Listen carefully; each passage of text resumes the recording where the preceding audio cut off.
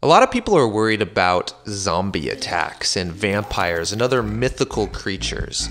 But there's an actual possible threat that we at Epipheo want you to be ready for. A future robot uprising.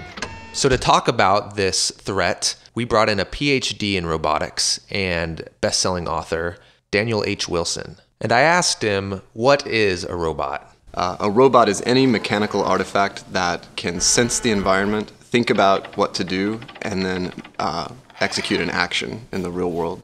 So what are some examples of robots that we're going to see in the future? Humanoid robots, autonomous cars, consumer robotics that do special purpose tasks in our homes, more and more pets that are robotic, and toys, smart environments that we live inside of, so the actual places where we live are going to start to notice where we're at and what we're doing. So how would I know if a robot uprising was happening?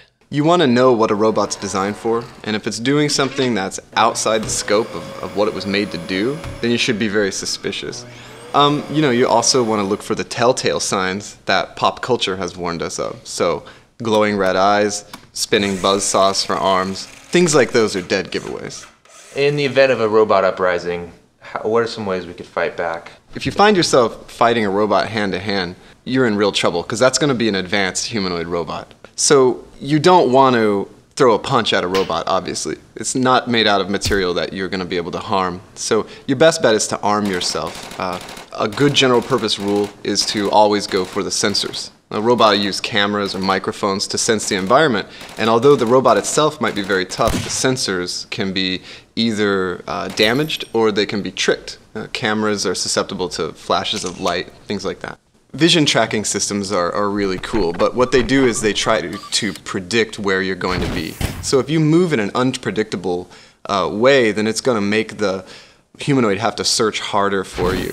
Whereas if it figures out what your velocity is, it's going to be able to just look at a few steps ahead every second and then spot you again. And you have a lot of advantages in terms of running. Human beings are very dexterous mammals, typically much more dexterous than machines, which tend to be heavier and slower than people.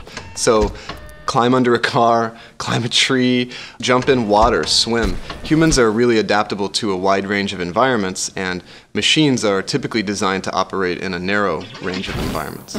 What if you want to do more than just run? What if you actually want to destroy some robots? Any well-designed robot is going to have what's called an emergency stop or a kill switch. Typically in the lab, these look literally like big red buttons that you push.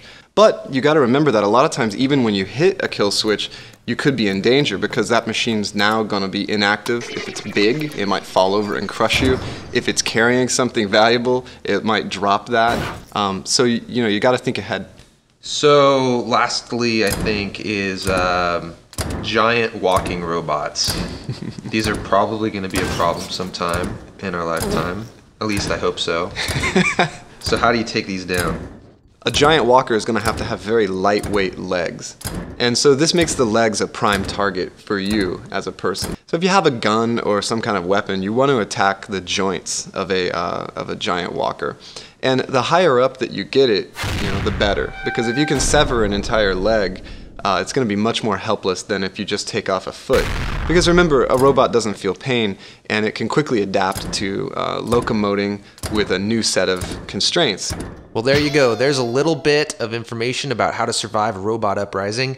If you want to learn more, check out his book, and Godspeed.